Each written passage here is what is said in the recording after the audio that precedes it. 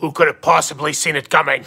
The animals gathered around the protesters. They loved it. Everyone loved it. It was at this time a man approached me about genetically modifying some animal. I said, why the hell not, and a snake pig was born. The animals would eagerly await for the protesters every day. And as soon as the protesters walk through the door, we walk them straight to the animal pit. It works out beautifully. Not so shockingly, eventually one of the protesters ended up dead.